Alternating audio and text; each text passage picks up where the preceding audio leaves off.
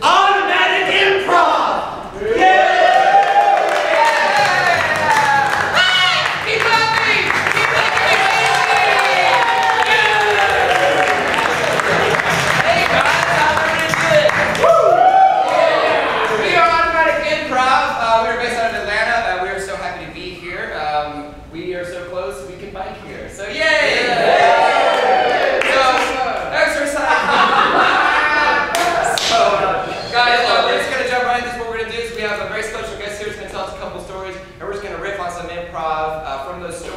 Tells us, and I think we're timed like 20-25 minutes. Whenever our time's up, the light's gonna go out, and that's all the stories we're gonna have. Are you guys ready to see our show? Welcome to the stage from BBCF Improv, Katie Carlson.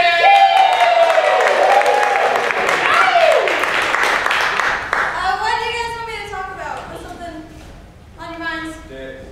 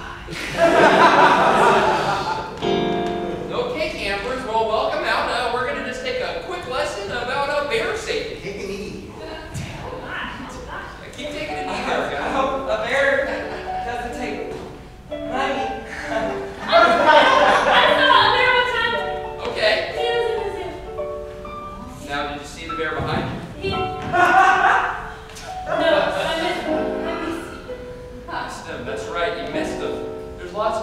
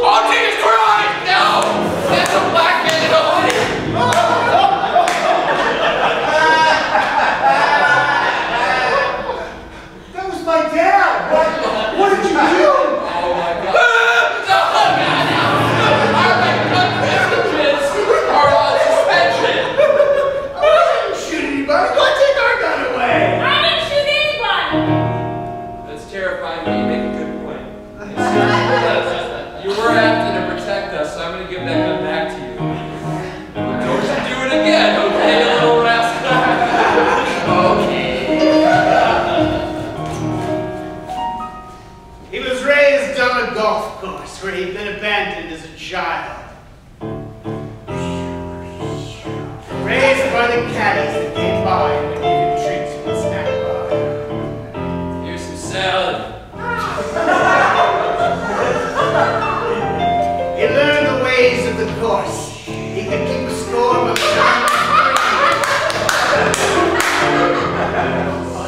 and he knew which club to recommend no matter what the lie. What do you think, son? Is this about a 5 flyer? Better use a 7. There you go. Thanks, golf course boy. Hole in one over here. But soon forces came to drive golf course boy off of his home. Hey, golf course boy. There's a drought. I don't have any more salad to give you. You have to leave forever. He had been fed salad. That's part of the story we left out from before. He was fed salad. Kid, I'm turning on the sprinklers. There was nowhere to go. The city seemed so hostile with all the hard surfaces and lights. Until he found the putt-putt course. He curled up under a spinning window. And there he would dwell for the rest of his life, guarding from India. What do you think you're doing, huh? Now get off my lawn! No one understands us. You got me. We're gonna raise our children here. But we don't bring no children. Excuse me, it's you. It's golf course boy. I'm golf course man now. You're technically mini golf course man. Well, Oh, Veronica, I'm getting ill. Veronica. Do tell me what ails you, Father. My stomach mostly. And old age is not helping. You did turn 99.5 the other day. Oh, We celebrated with ice cream. it was a glorious occasion. Veronica. Yes. The mucus from the ice cream has turned into pneumonia. I'm afraid I'm not on for this one. No, it's not true. It's not true. I'll suck the mucus out like I did last time. You can't suck the mucus, it's too deep. I'll get it. I'll get it. if there's no use, one more half and he belongs to me. No. There has to be something. Don't touch him! My hands. My hands. They're turning into death. There has to be something you can do. The Grim Reaper sings what you can do.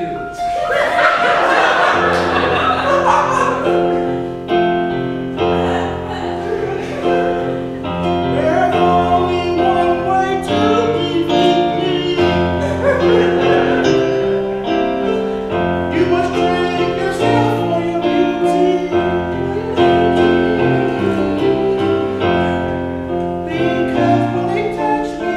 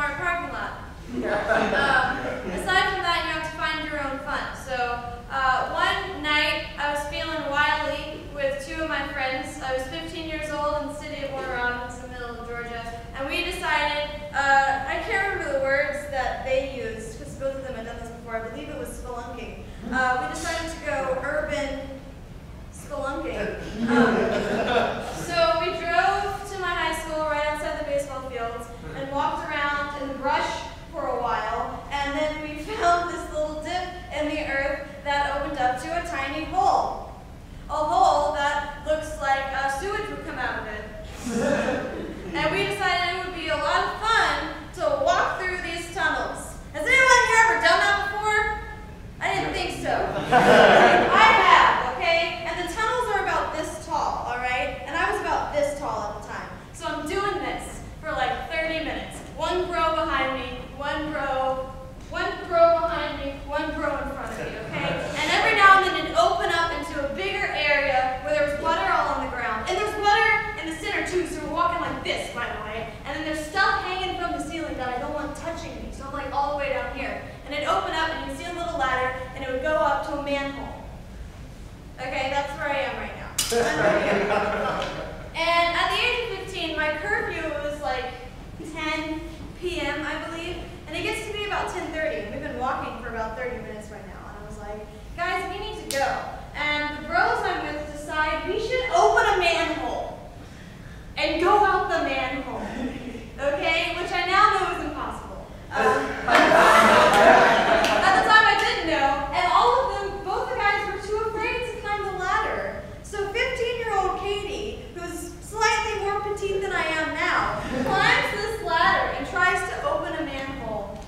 And it doesn't work. So we end up sprinting back through the tunnels like this to get to the outside. And as we're coming out of the brush, a police officer sees us and stops us because he thinks, I don't know what he thought, but it was probably awful. Because this tiny girl was with like two 17-year-old guys coming out of the woods. Use your imagination. Yeah.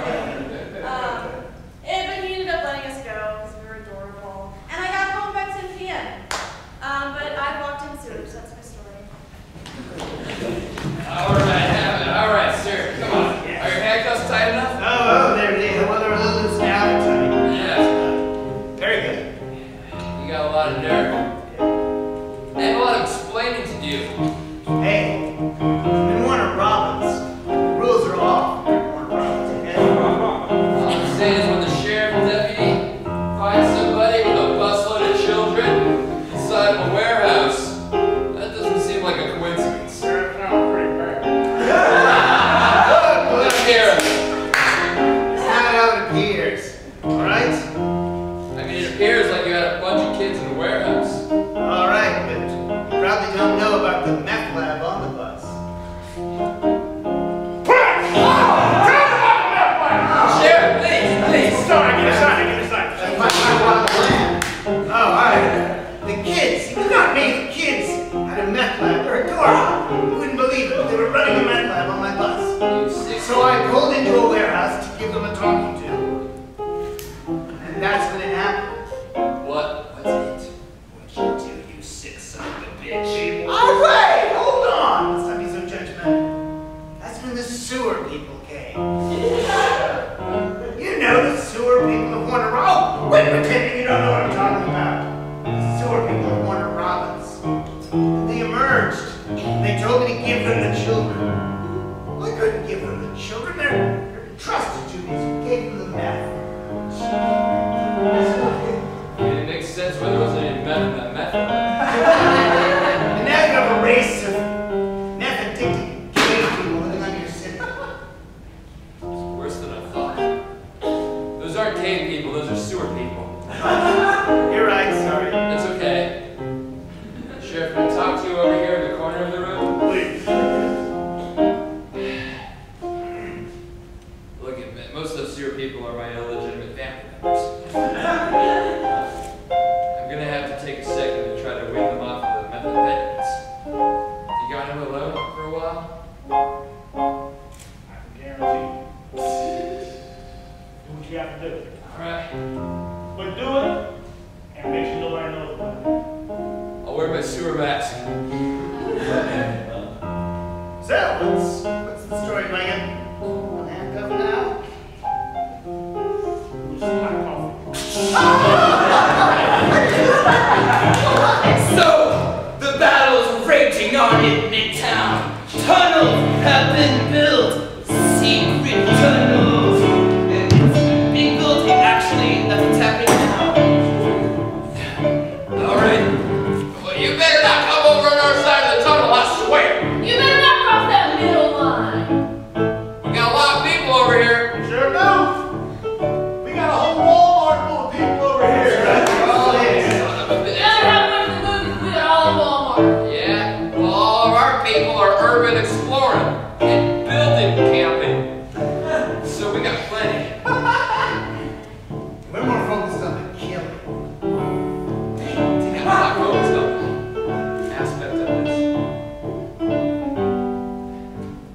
mean, I was going to surrender right now. I mean, they're really going to Never surrender. Right? The middle never goes down to the south without a fight.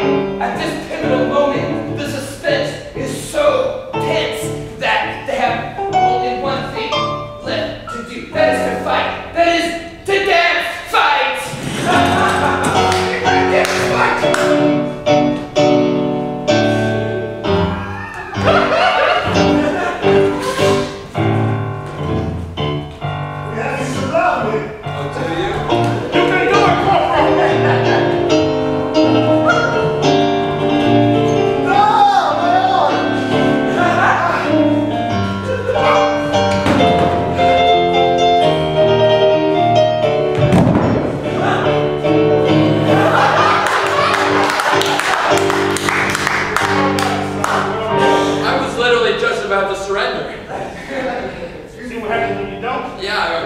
People up.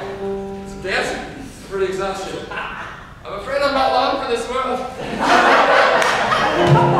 I know.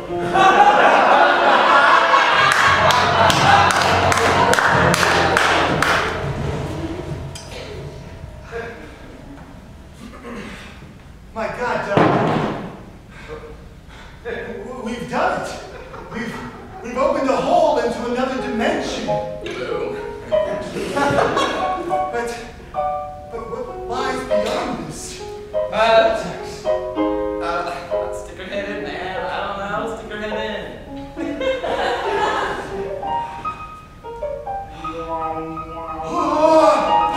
They see people come in, and that's the other dimension.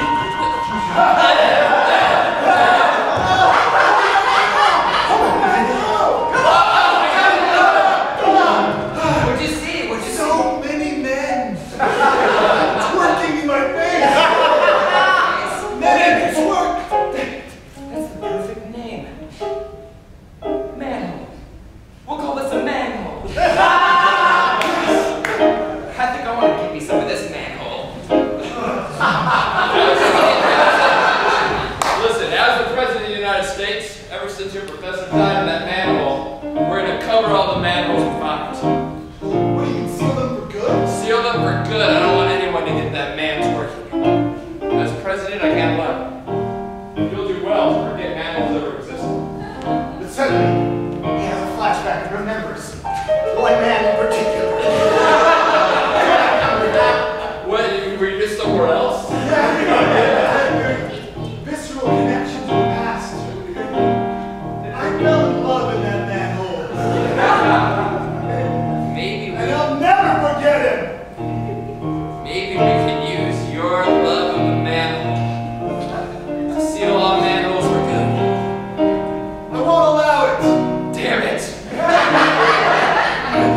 You can't stop me. No, can't I? Grim Reaper! The Grim Reaper works for you? He's one of my presidents. He can sing you a great song about Suddenly a portal opens in the... oh shit. Oh my god, that's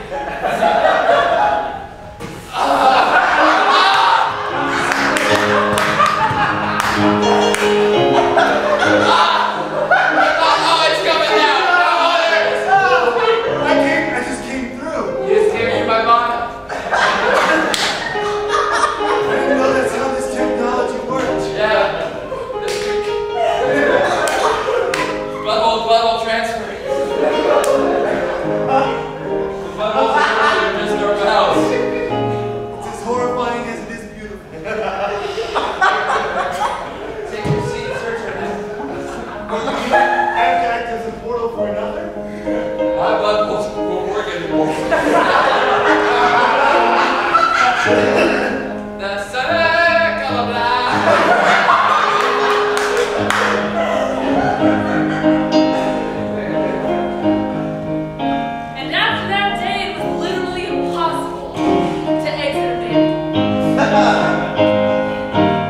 I've made countless discoveries. Lots of resources and shit.